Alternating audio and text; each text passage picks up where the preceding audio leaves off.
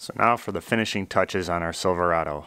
We're going to put the door moldings on first. We're going to use some masking tape as a guide so we get them on straight and level. We measured it off the other side.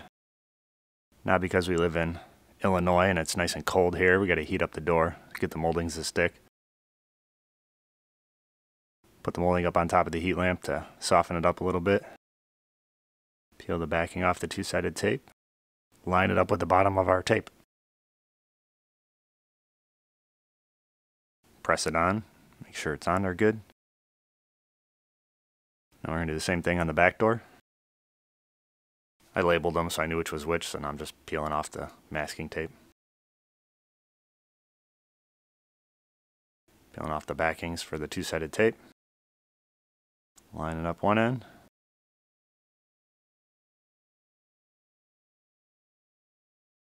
Pushing it all on. Taking off our labels. Take off our guideline.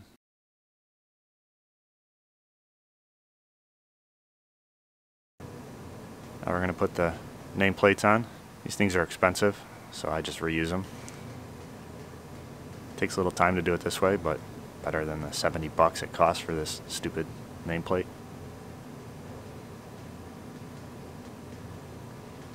I measured it all off the other side.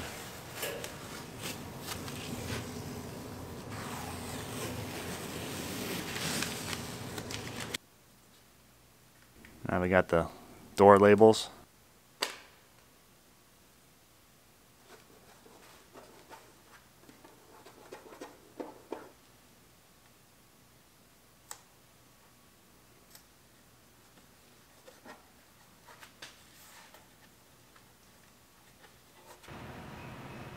And those screws were really bothering me, so we're going to touch them up a little bit.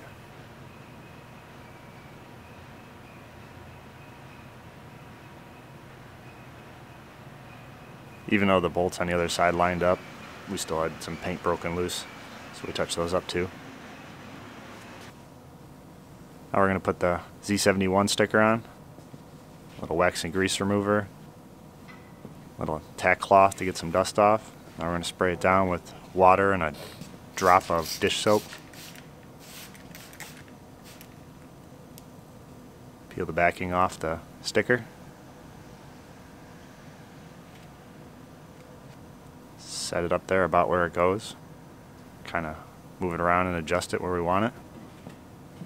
Now we're going to push all the air out of it. Start in the center and work your way out to the edges. Every direction.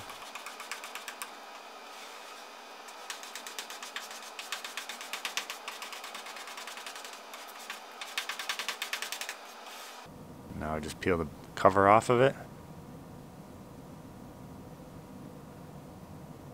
If you peel it at a sharp angle, it'll keep it from lifting the sticker off the truck.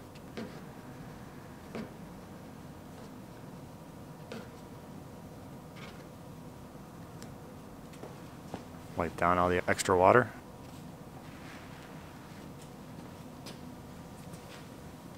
Okay, so just when you think you're done, you run into little problems. And my little problem is that little X through the GPS.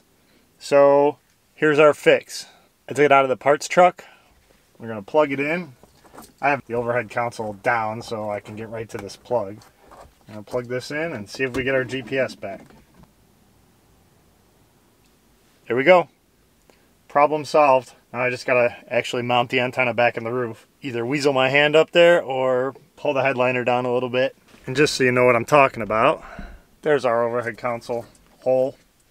And I just fish the wire out. This actually goes over here. So I can probably get my hand in here and get it down. We're gonna try that first. So like I said, we'll drop the headliner down so we can get to that and change it. I tried, but there were just too many little screws to hold that in. Actually little pieces, it just kept falling everywhere, so I gave up and just pulled the headliner down.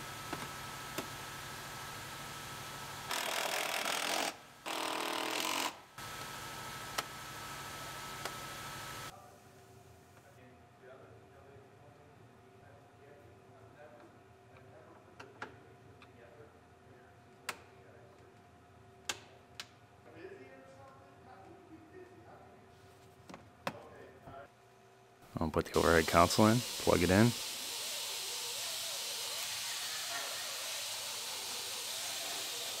Snap it up in there.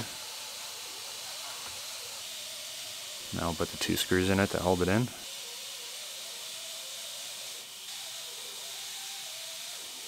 Cover back up. We're going to change the wiper blades for the safety test.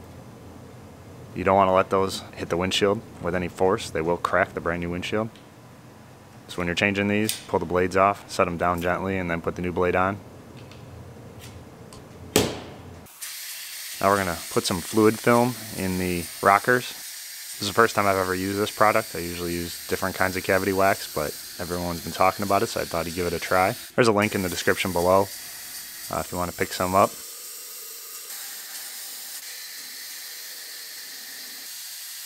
It goes on nice. I don't know exactly how long it'll last. I've heard good things about it, but we'll find out. The other cavity wax on my other truck's been on there for, even on my plow truck, for 10 years, and the rockers aren't rotted out. And yes, it's a GM, so it must be doing something.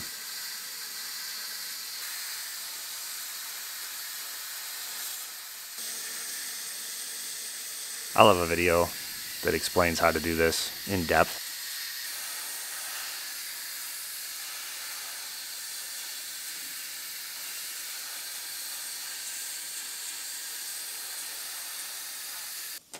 Now we're going to pull our plugs back in.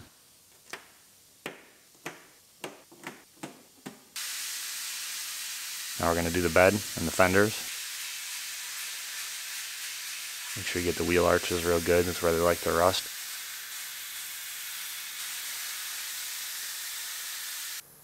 Now we're going to do our maintenance. Throw our gear lube in, our filters, trans filter, fuel filter, and oil filter. Now we'll put oil in. There's our trans filter. Yes, I did change it. I said I was going to. Pull the magnet down and wipe it off. Make sure there's nothing on there. Put our new filter on.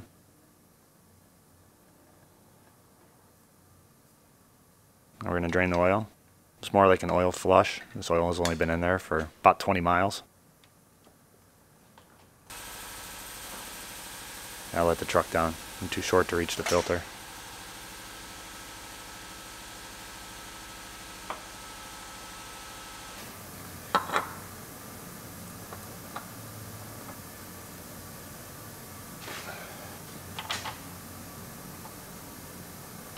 Tighten oil plug up. So the state came out and re-tagged our used cab with the VIN number from the original mistake truck. So now the VIN number matches the engine, the paperwork, all the computers, and the cab.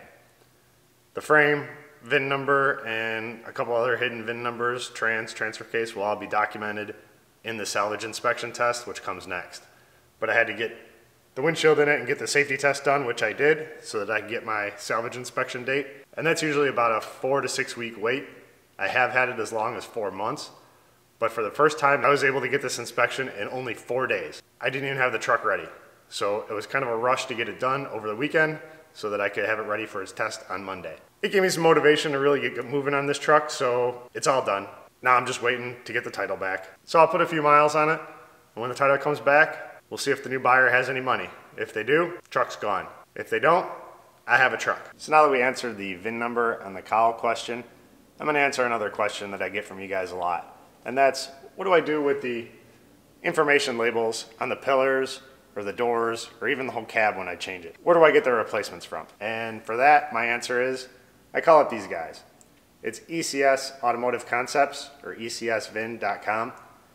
Don't worry, I'll put a link in the description box below, because who likes to type these days? But what these guys do is they make the OEM reproduction labels for the collision repair industry. Pretty much any of your big shops nationwide are calling these guys. They're the only company licensed by manufacturers like GM, Ford, Chrysler, and a bunch of others to make these exact OEM replacements. And they don't just make the labels that go in here, they also make the underhood labels, anti-theft labels that go on your doors and your hoods, trunks, quarter panels. They make the service parts identification labels, or your RPO codes for GMs, that go in your glove box or on your spare tire cover or in your trunk. Pretty much if there's a label and you can take a picture of it, they could probably make it for you. And coincidentally, that pretty much is the entire process. You take a picture, you email it to them along with all your information, give them a call, they'll set everything up, and in 2 to 3 days, you get your new labels. Just peel and stick. Couldn't be easier. I've used these guys for a few years now, and their customer service has always been fantastic, and their product is the best on the market. They don't just look like the OEM labels, you can't tell the difference, which is important, especially to people like me, because you know on this channel, we like to make it as good as pre-accident condition or better, or even as good as new. I'd like to thank ECS Automotive Concepts for sponsoring this video and helping me get this truck back to as good as new. So since we're answering questions today, on to the next one. What was the parasitic draw?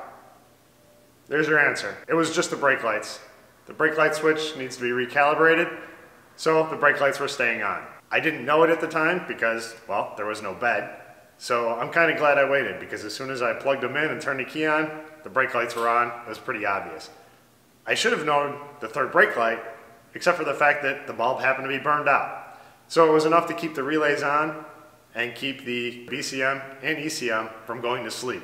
In addition to that, the truck also thinks you're getting in it to start it and to keep cycling the glow plugs, which takes a lot of voltage and kills a battery pretty quick. It's just a matter of recalibrating the brake pedal and our problem is solved. So now to answer our next question. Why don't I take the dealer name off the back of the truck? And normally I do. Free advertising annoys me, but this one's a little different. Bobby Lehman Chevrolet no longer exists. It's now Mark Wahlberg Chevrolet, as in Mark Wahlberg the actor. And I did know that Mark Wahlberg bought a Chevy dealership, I just didn't know it happened to be this one. But thanks to you guys on YouTube, I do now. Since I'm such a fan of Mark Wahlberg's, I was wondering if you'd want to put his name on the back of the truck. So if any of you know Mark Wahlberg or follow him on Instagram, send him this video. See if we can make it happen. I'd love an excuse to drive down to Columbus, Ohio, meet Mark Wahlberg, and make a video for you guys. So Mark, if you're out there and you want some free advertising and to make my day, give me a call. All right, let's go for a ride.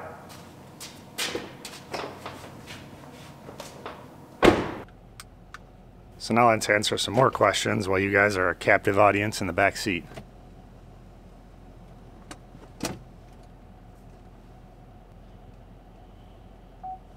Everyone wants to know how much time I have in this truck. I have a total of 78 hours in this build. This includes dismantling 2 1/3 trucks and putting one back together. The easiest way to break it down is by video. So in the first video, all I really did was introduce the truck, but I did pull the torque converter bolts and the front bumper off. So that's about an hour's worth of time there. In part 2, I did a little work on the parts trucks to get it started and make it drivable. I had less than an hour in that, but we'll call it an hour and round up. In part 3, we pulled the cab, front end, and bed off the mistake. Well, at least we unbolted the bed. I unbolted the seats before the video, and all that was about 4 hours. In part 4, we pulled the engine and trans out of our bare frame and installed our new rear cover, oil pan, and anything else we could before we pulled our parts truck apart. That took 3 hours. In part 5, we stripped our new cab and swapped everything we could at the time from the mistake. I also transferred the wiring harnesses to the new headliner and changed the seatbelt colors. Those videos will be in a tutorial series eventually. All of that took 10 hours. In part 6, we pulled in the parts truck and stripped it down, transferred all the parts we needed to put our dash in our cab and to put the engine from the mistake back together with its new trans and transfer case. All that took 14 hours. In part 7, we dropped the drivetrain into the new frame, dropped our cab down on the new frame, put our front end and doors on, and installed the remainder of the interior. That was 16 hours. In part 8, we did some diagnosing and replaced the ECM, engine harness, and a few modules. Did some more diagnosing, changed some more bad parts, and installed the airbag. All of this was 5 hours. We changed our bedside in part 9 and stripped down the frame from the old truck. That took 6 hours. In part 10, we swapped the original rear end back into the new truck, and this took 2 hours. Part 11, we put everything back together after paint and installed the bed. This was 6 hours. Part 12, we did all the maintenance, finishing touches, rust proofing, and making it better than it was before the accident. This took 5 hours. The stuff you don't see in the videos, stuff like searching for parts, inspections, paperwork, and little stuff like that, adds up to about 5 hours. So if my math is correct, that's 78 hours. The body and paint guys had close to 18 hours in it, for a total of 96 hours into this build. I did not figure any of the transport time into the trucks because that was paid for separately, and I'll explain how that works in future tutorial videos.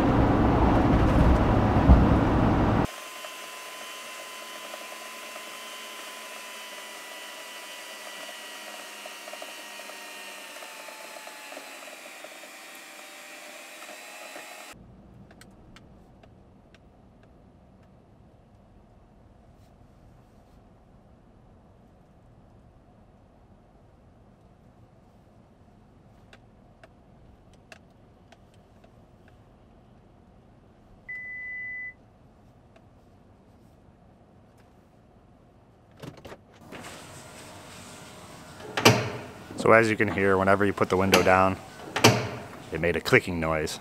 Somebody's been here before. There was some broken glass I found when I took the interior out, so I figured the window might have been broken at one time. And after pulling the door panel off, I found out I was right. There was all kinds of glass in the bottom of the door. The noise was actually the window regulator.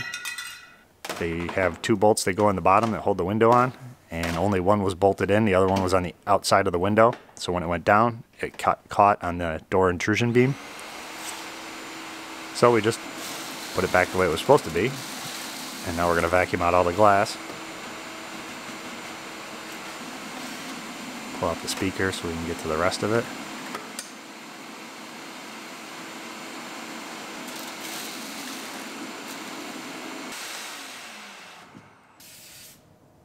And while we're here, we're going to put our cavity wax in there.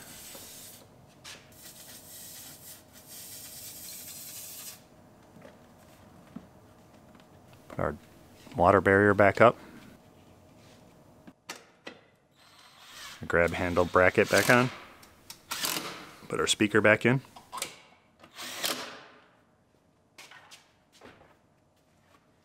Plug in the switches on the door panels. Plug in the door handle.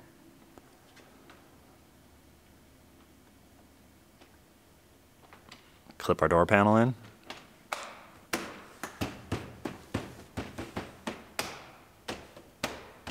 Put all our screws back in. Put our covers back on. One more screw at the bottom. Now we're going to check our window. Apparently the last guy didn't. This is all it takes. Check your work, even if you've done it a million times. We all make mistakes.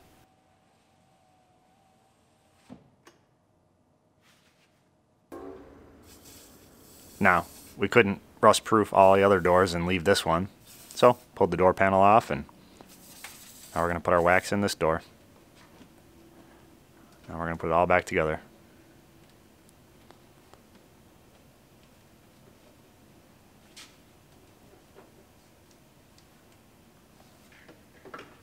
You guys should be an expert at putting these doors together by now. I know I am.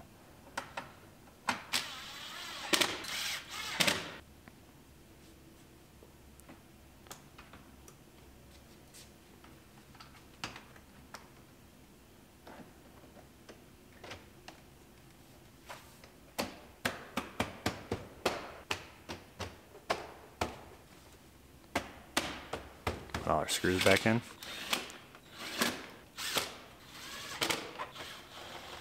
Our covers back on.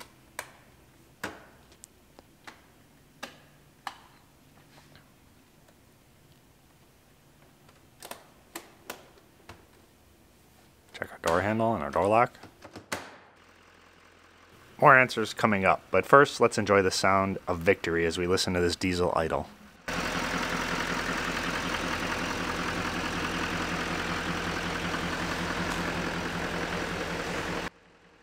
Okay, so what's what here? The complete front end, hood, core support, cooling, and front bumper came from the parts truck. The driver door, frame, transfer case, wheels, and steering column also came from the parts truck. The passenger airbag, engine harness, heater box, and pedals came from the parts truck. And these were all stuff I didn't plan on when I originally bought this build. And why the parts truck really saved me on this one, because all that stuff would have really added up. The curtain airbags, the cab, the headliner, the dash, the front seat belts, and rear bumper were all used parts purchased from salvage yards.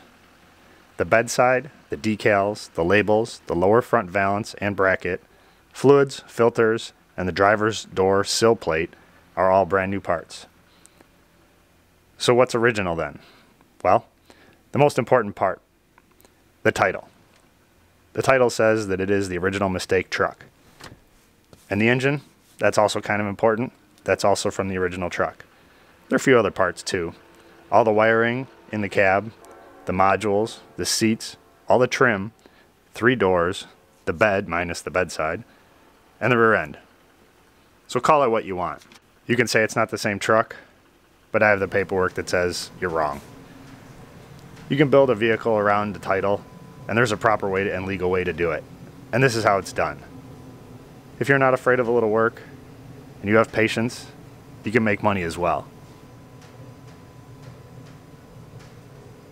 So to everybody that commented that this truck was going to rattle and squeak because I had the interior out of it, I don't know what you guys are doing wrong on your builds, but this thing is quiet as a mouse.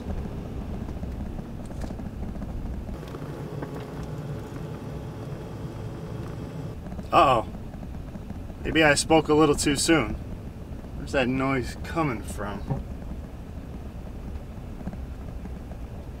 I hear it somewhere. The noise coming from this console here. Ah, there it is. All the money I made on this build. Win some, lose some. Oh wait. There's more.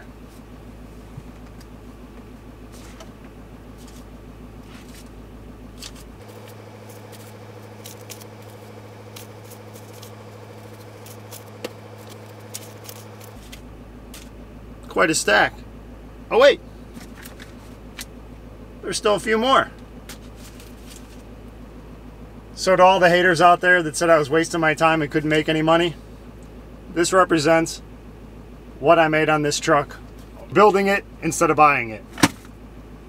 Yeah, it was a lot of work, but if you do it right, you can make some money. So, if you want to see where this money goes, subscribe to the channel, because you will see it here. I'm actually going to spend it right now. So give the video a big like, unless you were one of the haters that said I wasn't going to make any money. Then give it a dislike. Share it if you think somebody else might like it. As always, thanks for watching, and I'll see you on the next build. So I got a little deal for you guys. Everybody always wants to know what I make on these builds, and I usually don't share those numbers because buyers do see my video and it complicates the sale. And that's where I actually make my money on these builds. But I will be willing to complicate my sale under one condition. If this whole Mark Wahlberg meeting thing happens, and he personally puts his dealer name on the back of my truck, and we make a video about it, I will share all the numbers on this truck in that video. What I bought it for, what I put into it, and what I sold it for. So if you guys want to see all the numbers, let's make this Mark Wahlberg meeting happen.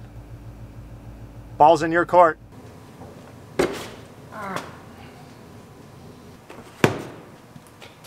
Where's that sound coming from? Oh! That's what I did with all this extra bolts. Problem solved. Now I gotta go pick that up.